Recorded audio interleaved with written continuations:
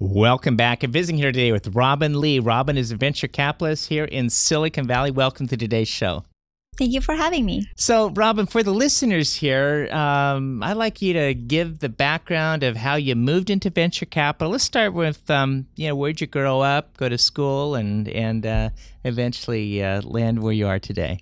Sure. So I was born in Hong Kong, and so I immigrated with my parents and my family when I was about 5 years old to New York City area, and then eventually moved and grew up my childhood in New Jersey. I went to a state school there for undergrad, which was Rutgers University, where I studied econ and art history. A few years after college was where I spent was Teach for America, and I taught special education in the projects in Brooklyn, in New York. Wow, that's quite a career path. But you went then from the projects and Teach America into venture capital? Yeah. How did that happen? That's really After Teach for America, I actually went to business schools. I went to University of Chicago. I went to business school there. And so I spent 2 years in Chicago. And I really didn't know much about venture capital when I first moved there. And it was a lot of, I actually volunteered in the city quite a bit. And I volunteered in some accelerators was when I got my exposure first into startups and entrepreneurship.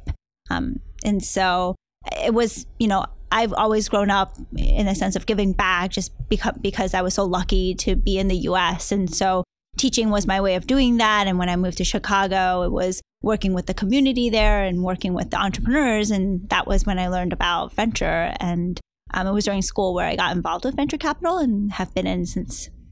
So right out of college, you started with a venture firm? No, right out of college, I went to Teach for America. But your master's degree? My master's degree was when I was teaching. And so I got a master's degree in education and special education. Okay. After 3 years of teaching and my last year being an administrator, I ended up going back to business school. So out of business school, then it was immediately into venture capital? That's right. Okay. Yeah. So you're currently with a vice president with GGV.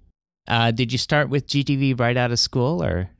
During business school, I actually interned at a venture capital firm in China, in Beijing, called Qiming Venture Partners. Mm-hmm. That was actually a very fortunate and lucky part of my life because I've lived in a lot of different places. I've lived in Hong Kong, I've lived in the US, I've lived in Peru, I've lived in Italy and Spain, but I've actually never been to mainland China until I was in business school. And it was that opportunity where I was like, hey, I haven't been to China, but I'm Chinese, right? Like, how different could it be? And so I took the chance and went there. And it was a bit of a culture shock, actually, because even though I was from Hong Kong myself, China has grown so much and it's become so different and so fast moving that it was there where I got excited about what was happening in the cities in China and how big and how of an opportunity it was. And so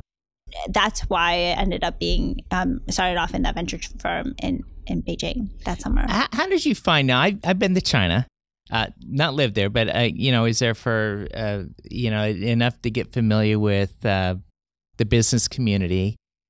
How did you find doing business in China versus in the U.S.? Was there a big difference in culture? Yeah, definitely. I think there's a lot of nuances that are different in terms of like the hours that people work in China, or I think one of the reasons why I chose working with GGV was the fact that I could work in both U.S. and China cross-border. While I'm very excited about working in China and working at a China fund, without being a local resident there, it's very difficult to like build out your own network, just like in the Valley itself, right? Like it's really hard to invest in Silicon Valley if you're based out of a different country. And so I do think that there are definitely some differences in terms of how people live their everyday lives, what they consume, right? And how they communicate is very different. Like in the US, we communicate a lot over email, over a lot text messages, but in China, everything is done on WeChat, for example, not email first. So give me some background on GGV as a venture capital firm. How big are they? How did you first come to know them?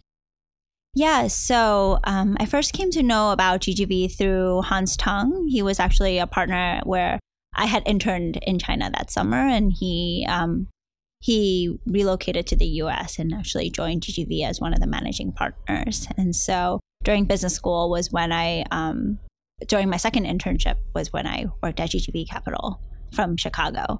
And so GGV is a venture firm that's been around for about 20 years. In the very beginning, we've always believed that both US and China are very important tech economies and will continue to be in the future. And so our founders had opened offices in Shanghai and in Menlo Park, and we now have Beijing as well. And so we manage about $4 billion over 8 funds, and we are a multi-stage fund. And so we invest in many different life stages of a company, whether it's from just ideation or even up to pre-IPO. And so we'll support founders like the whole way through.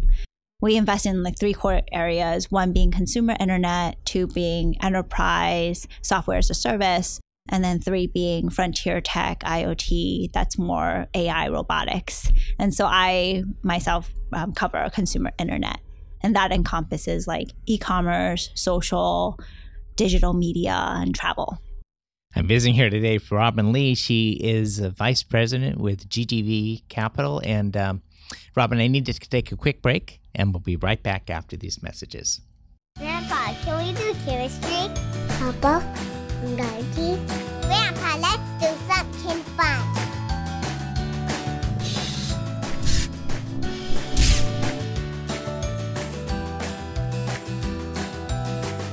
We'll help you stay organized so you can focus on what really matters in life.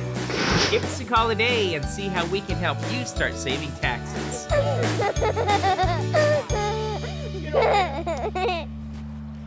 The first segment we talked about, how you started your career in teaching and then went back, got a business degree, master's degree, University of Chicago, and then moved into the venture capital area. Went to China for a period of time and then joined with one of the partners who was relocating into the U.S. And when you're working on a day-to-day basis on venture capital, what's it like being that venture capitalist? Yeah, I think venture capital is a very exciting and very rewarding career. And just to give a sense of kind of what we do, I'm on the investment team at GGV, and so a lot of my time is spent on crafting kind of what areas should we invest in, what is our investment thesis this year. That changes throughout the year as we learn more, like should we invest in, offline retail, experiential retail, right? Or should we invest in health and wellness? And so these are areas that like I would research, and upon researching, it would be a lot of talking to founders, talking to experts, what's happening in this space and should we invest, right? And so a good chunk of my time is really spent on talking to founders and meeting founders. And then another part would be diligencing a company. And so whenever we make an investment, we actually have to dive deep into that company. We learn a lot about the founders, a lot about the management team, a lot about their vision. But we also have to figure out, hey, is this an area that has a big opportunity? Is the market large enough? And so do the numbers make sense? And that depends on what the life stage of the company is, of course, and it differs along the way. But a lot of my time is also spending on, should we do this deal as GGV? How much should we invest in the company? And then lastly, we do a lot of portfolio management as well. And so once a company takes investment from us, it becomes a part of the GGV family. And so we help support the company in many ways. Typically, we take a board seat or an observer seat on the board for a company. And so we help the founders with a lot of strategic direction, a lot of hiring for the executive team as well, and think through a lot of the problems. But really, like we can't take credit for how great a company becomes. We're really much of an advisor along the way and a sounding board.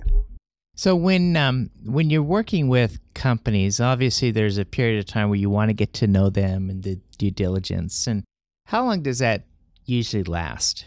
How long would you like to watch a company? It really depends. We like to build a relationship with the founder as long as possible because it's really hard to. Sometimes it happens where it's rapid fire, right? Where you meet a company, they're already in the middle of a fundraise and they're like trying to close within the next week. And you're like, I have to do all my work by then and try to meet them and meet the team and do all this research, do surveys or something. But, but it's really hard to assess a person, right? Just after meeting them for a few hours. And so a lot of the companies that we end up investing in, we know for a long period of time. Sometimes it begins on, I would approach a founder, they would approach me, and we help them out, right? We may not invest yet, but there are a lot of deals that we've done where we built a year-long of relationship with the founder or more. That number again, it's six billion under management, or it's 4 billion. 4 billion. Okay, there's 6 funds, but with China there's 8 funds. Okay, so I'm trying to get my numbers straight. But that's quite the size of fund. Yeah. And what the average size is around 1.2 billion in. That's the fund, our current fund size. Current fund size. Okay, so yeah, first of all, when a fund is established, it's a certain time frame from start to end when these things need to wrap up. Are they going to be around for 10 years or what? Yeah, most of our funds are a 10-year cycle, and so we typically work with founders for a long period of time. Okay, so I want to walk through. We started to delve into types of investments that you would go into, but it's quite a process. You said in the last segment that sometimes you'll observe for like a year. But let's say you start in working with a company. Will you often take a board seat or not always? What? Typically, if we write a larger check and we have more ownership in a company, we would definitely take a board seat. It's pretty important to be there as a board member because we get to work very closely with the founders and work very closely with the company. Now, how do you, I'm sure you get a lot of people coming to you saying, we need money, we need money, we need money. But what's the deciding factor of who you work with versus who you don't?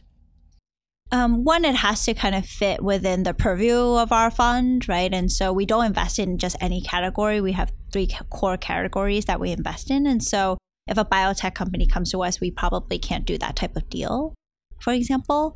But what we look for in companies is really the founding team and the founder vision and what, they want to do. And typically if a company asks us for money, we really have to get to know them and get to understand, like, why do they need this money and why specifically venture, right? Because not all companies actually should be venture capital funded. When you begin working with a company, and in today's landscape, with technology, everything's changing so fast. Do you find oftentimes these companies will start on one platform and then the market has shifted, so they need to redo their visions and their platform? And how does that work? Yeah, definitely. I mean, the market changes over time. Product changes a lot over time as well. And so I could give an example. One of our portfolio companies is Slack, which in the very beginning, it was just, it was more of a gaming company and a different type of product than what it is today. Slack today is a messaging company that allows people within a workforce or within family and friends to communicate with one another over a desktop version or a web app or a mobile app as well. And so when it first started, it was really a gaming producer, but it really pivoted because they found that they needed to figure out a way to chat internally with each other, and thus created an internal Slack and saw that really take off, and then decided to open it up and pivot the company into this larger opportunity they found that got a lot more product market fit. And today they have millions of users. What do you see with current trends in the market today for the markets you serve? What's happening in the e-commerce? Yeah, I mean, everyone is always talking about retail is dying, what is happening. But what we see is actually e-commerce globally is still only 23% penetration of all retail spend, right? And that means for every $1 that's spent, only 23 cents is really going to e-commerce. And so there's still a massive opportunity of where e-commerce can grow. Even in the US, last year was still in the low teens in terms of penetration. And so we definitely see a lot more people, now using mobile phones to do purchases instead of just desktop. Before, e-commerce used to be just buying on your computer. Right now, it has really transitioned to like instantly in your pocket. And that affects a lot of different things, whether it's categories that get more e-commerce penetration. So books, for example, a lot easier for you to just buy online. But like, how about makeup and clothes and everyday items that you may need to touch and feel first? And so there's still a lot of challenges that need to be solved around like consumer experience, the right platform. We also look at a lot of adjacent categories to e-commerce, such as payments or logistics as well. Is it a good thing to see Amazon continuing to get bigger and dominate the markets even more? I don't think that like Amazon is going to take the entire pie, right? Even today, they're still around maybe 40% of the e-commerce spend. And I think that they're really healthy for the economy as well, right? Because they're pushing for innovation. They get customers better used to what e-commerce is like. And they might own a big chunk of the market, but there's definitely a lot more room for long tail or other categories that are not yet proliferating on Amazon. So if a person wants to go and contact you, how would they do that? Say they got a great technology, a great company. Robin, you got to see this. Just reach out to us, right? We're very accessible. I'm on LinkedIn. I'm on our website, as with most of, everyone on our team is there as well. Come to our conferences. I host conferences in New York, in the Bay Area, and I host a series of dinners and events. And so we're pretty much out there all the time. Don't be afraid. I think a lot of times founders hesitate to cold email. Like I actually cold email founders myself, right? So like as a founder, you should never hesitate. What's the worst that could happen? So for listeners, why don't you give us your email address? It's rli@ggvc.com. And so a final note here, in context of where do you see this market heading in, say, 5 years into the future? I think that e-commerce will continue to grow bigger and people find it easier to just like buy on their phones. But I do think that the market will change much more on the offline retail side than just the online, right? I think people will just do one-click button buy or replenishment in their home, whether it be over voice, whether it be over the phone, right?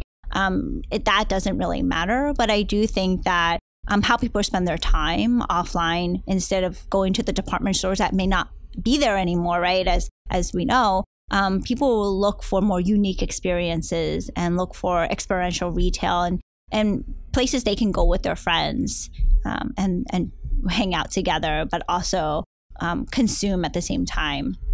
I've been visiting here today with Robin Li. She's a vice president with GGV Capital. Robin, thanks for being on today's show. Thank you.